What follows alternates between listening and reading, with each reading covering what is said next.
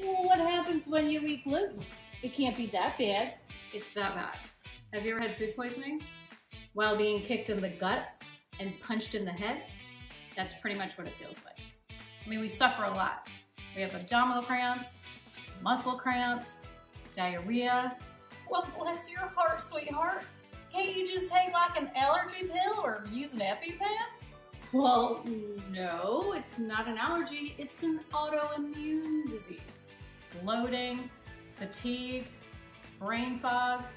Oh, my sweet schnookums, you're gonna grow out of it. Wouldn't that be nice? But we can't. We will never grow out of it. It is a lifelong condition. So you can eat it if it's like vegan or organic. Vegan? We can eat meat. It really doesn't matter if it's organic or not. Iron deficiencies, vitamin deficiencies, joint pain. Well, dear darling, I'll make you a sandwich. No, can you just take the bread off? I could, but there's still remnants and crumbs of the bread on there, so I could still get sick just as if I'd eaten the bread. Why are you such a picky eater? Nausea, gas, depression. Well, my cousins, neighbors, sisters, brothers, uncle twice removed took this supplement, and they used to have celiac disease, but they don't no more. I'll keep the disease. Here you go. I made you a muffin. There's no nuts in it. You can eat it. Thank you, but nuts have nothing to do with gluten.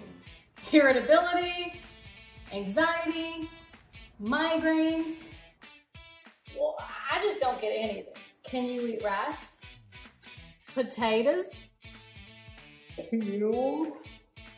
Well, since gluten is in wheat, rye, and barley, but sometimes oats. Yeah, I can eat potatoes, rice, and corn. I've eaten gluten-free food and it tastes terrible. Thanks. Do you even know what foods are gluten-free? Yeah, maybe back in the day it used to taste terrible, but not anymore. We have lots of great options. Oh, just nonsense. It's all in your head. The blood test, the biopsy, doctors and the scientists would disagree with that. Rashes, vomiting, weight loss.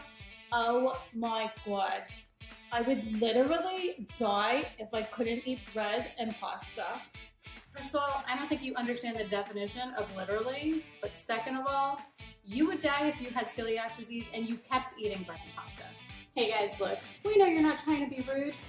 We know that you're just trying to support us, but being supportive means doing a little research and having a little understanding. Do we have a sense of humor? Absolutely. We just want the jokes to be on our terms. So listen, if you have somebody in your life that has celiac disease, do a little research, have a little understanding, take care of them, and take care of yourselves.